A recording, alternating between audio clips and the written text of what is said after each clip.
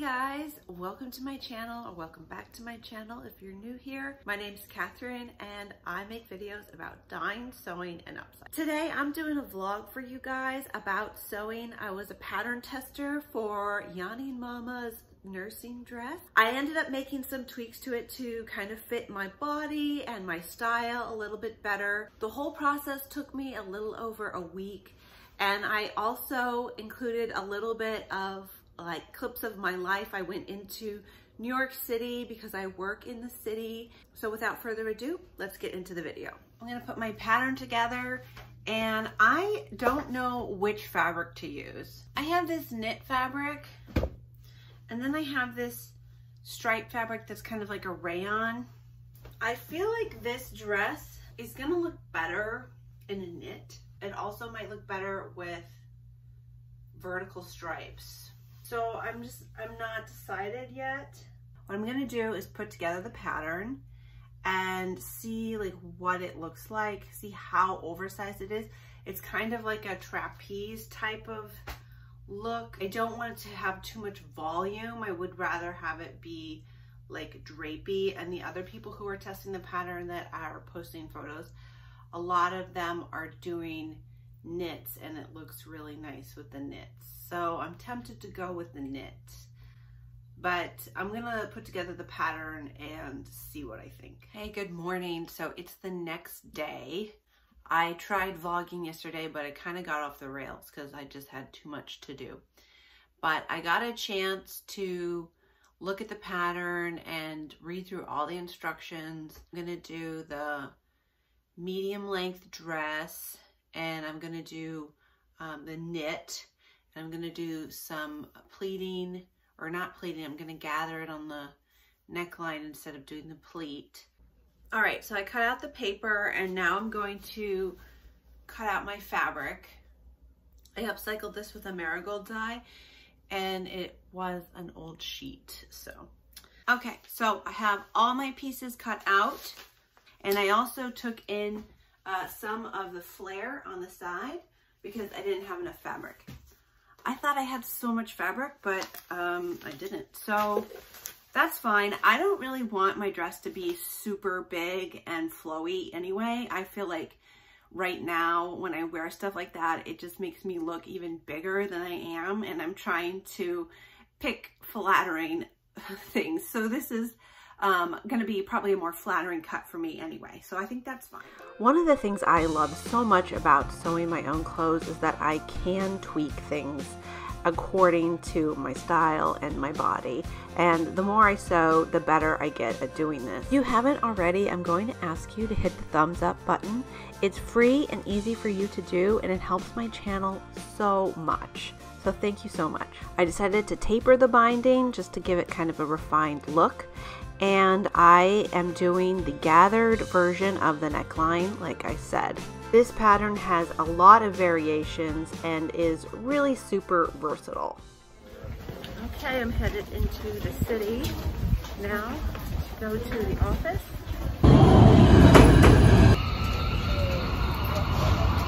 All right, I just got off work. Let's go get some tea.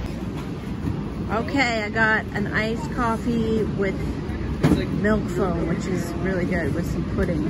Now we're going to Hudson Yards and the Highline. There it is.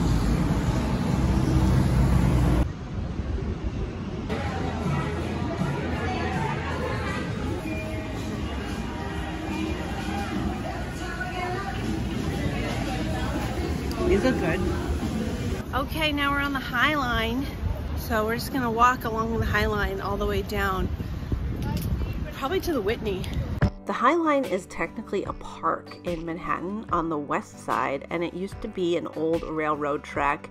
It goes from 34th Street at Hudson Yards all the way down to the Village, and it ends at the Whitney, which is a museum, an art museum in New York City. It's a great place to go for people watching and to see classical architecture and really new architecture.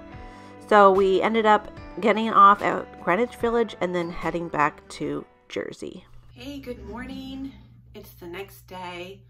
So we ended up going home last night and I was just so tired I couldn't do any sewing. I forgot to cut out the knit neckband, okay? So I need 2 of these. No, I just need 1, sorry. That needs to be cut on the fold. So luckily I have some scraps and now I'm just going to quickly cut out the neck and then sew it up. I don't think it's gonna take a long time after I get all that done, so. Okay, what I did was I stay stitched the facing to the back.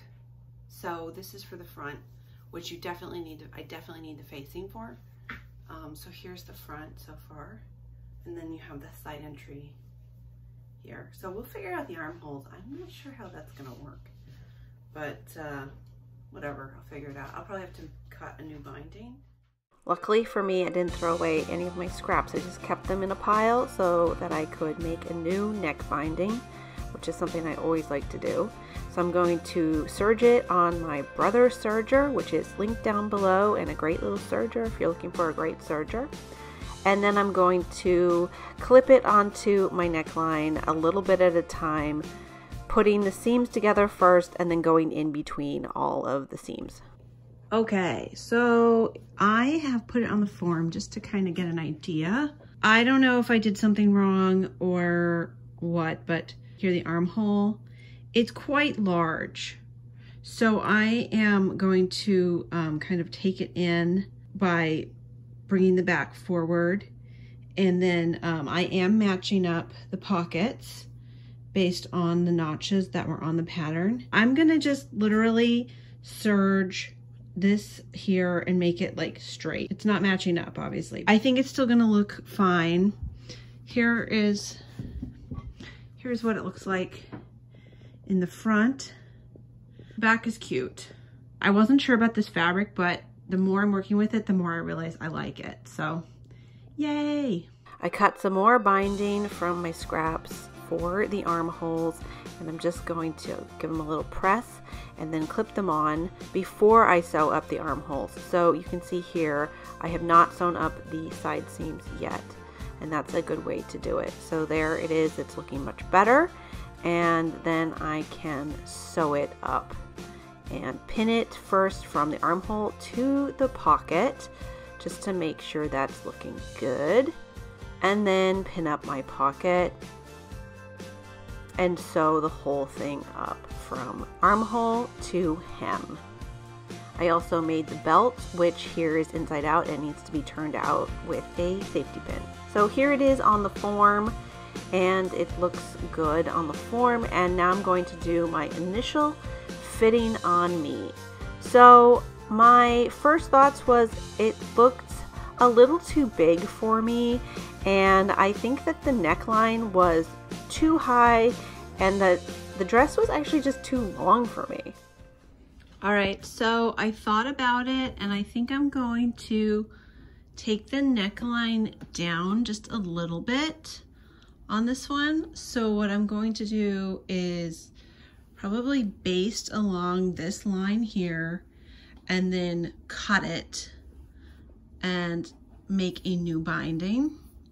I'm thinking I might make this a little shorter and kind of make it almost like a nightie so I can get some new binding from the bottom. I don't have any more fabric. I used all of it up. So that's my next plan, to kind of make it a little bit more me, but I think it's a cute pattern overall. I'm just gonna do a few little tweaks. So here's a close-up of the stay stitching I did, and I did this before I cut it so that it was stable.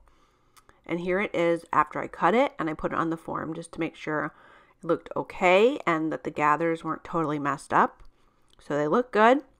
And then I decided I was going to take 3 inches off of the bottom, which is pretty aggressive, but I wanted to have enough for the facing. All right, so I widened the neckline. I actually had to do it twice because I sewed it on backwards the first time. classic. And I did it in the back too, and then I shortened it about 3 inches on the bottom. So now it's kind of like a little bit more of a baby doll. Right, so here it is, it's done. It doesn't fit me perfectly because I'm still really pregnant, but I think that I would probably make it a size smaller if I were to do it again, and maybe even take these in more. But overall, it's very comfy and easy to wear. I shortened it a bit, which is great. And I really like this neckline a little bit more open. So all done.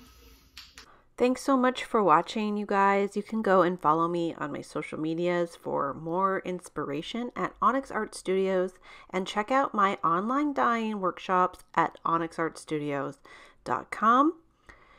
If you like this video, be sure to check out these other videos. I have tons of videos on my channel about dyeing, sewing, and upcycling. If you haven't already, be sure to give this video a big thumbs up. It does wonders for my channel and helps others to find it as well.